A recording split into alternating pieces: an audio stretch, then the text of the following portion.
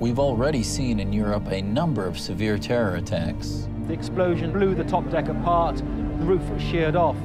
And many other attacks have been thwarted by their authorities. You're looking at an attempted suicide bomb attack, not in Iraq, but Glasgow Airport. What we're seeing in Europe are both the cultural and violent jihad strategies at play, which is why many believe Europe is on the verge of a breakdown.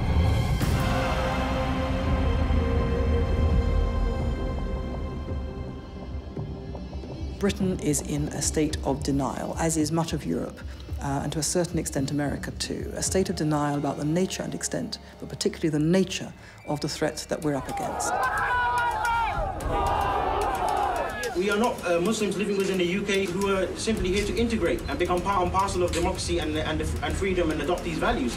Rather, what we hope to do is to engage within British society, to call to the sovereignty of Allah subhanahu wa ta'ala, and one day, inshallah, implement the Sharia over man-made law, and inshallah over Downing Street and Washington itself. A recent survey of Muslims shows that 30% would rather live under Sharia law than democracy.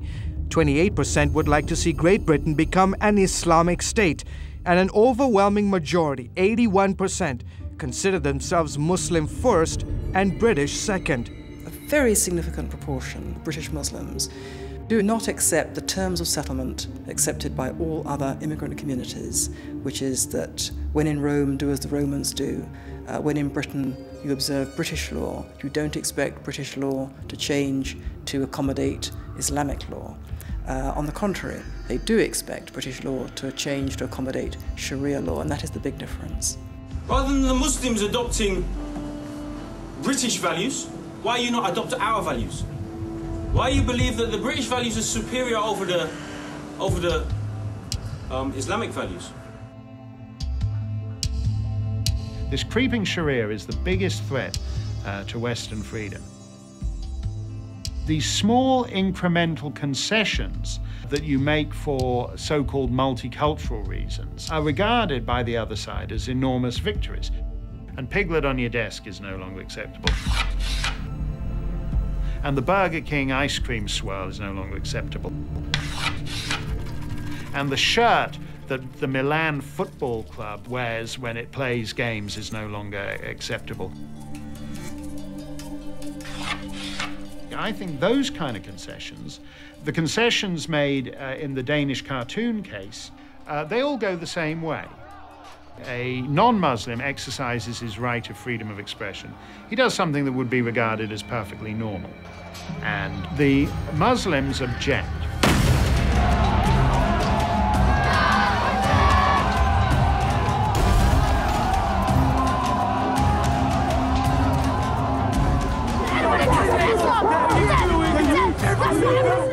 Those objections are often accompanied by death threats, vandalism, and oftentimes actual deaths too. How does the state react?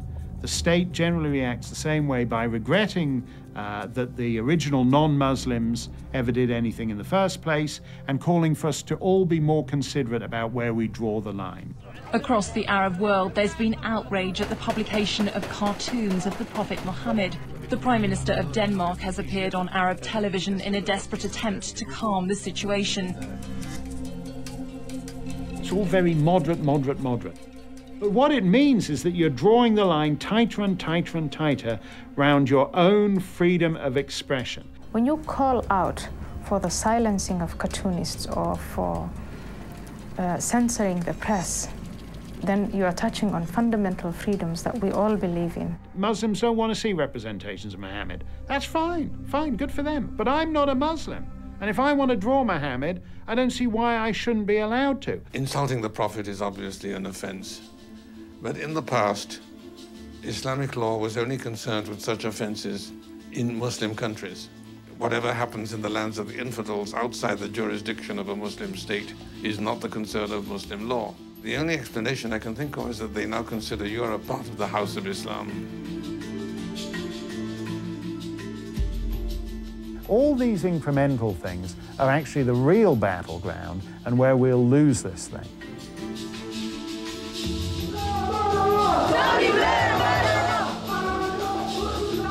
There is another factor in the Islamists' favour, which is sheer demographic weight of numbers.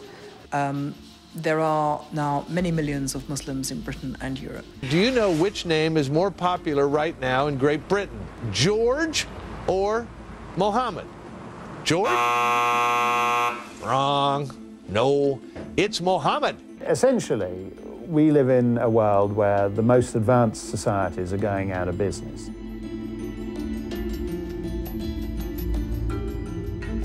In Spain, they have an upside-down family tree. You have 4 grandparents who have 2 children who have 1 grandchild. You do that for another 20, 30, 40 years, they're not going to be any more Spaniards. Most of the countries in Western Europe are in the process of becoming Muslim-majority countries. The proportion of Muslims in the population is increasing steadily. People say, oh, it doesn't really matter. Only 10% of the population of France is Muslim. What's the big deal? It's going to be centuries before any of this ever happens. Not true at all. If you have a population where 90% of the population have, say, 1.4 children, and 10% of the population have 3.8 children, then that 10% will have caught up with the 90%. It happens very, very fast, and it's happening very fast. There are now many millions of Muslims in Britain and Europe. And the point about these communities is that unlike other immigrant communities, they don't wish to integrate and they don't integrate. They kind of reinforce themselves as insular communities. We believe Islam is supreme. We believe Islam will dominate. ألبانيا دخلت في الاتحاد الأوروبي وهي دولة مسلمة. بوسنا دخلت في الاتحاد الأوروبي وهي دولة مسلمة 50% منها مسلمين. الله بيسخر أمة مسلمة وهي الأمة التركية بتدخل في الاتحاد الأوروبي. 50 مليون مسلم في أوروبا بعد عشرات السنين سيحولوا أوروبا إلى قارة مسلمة.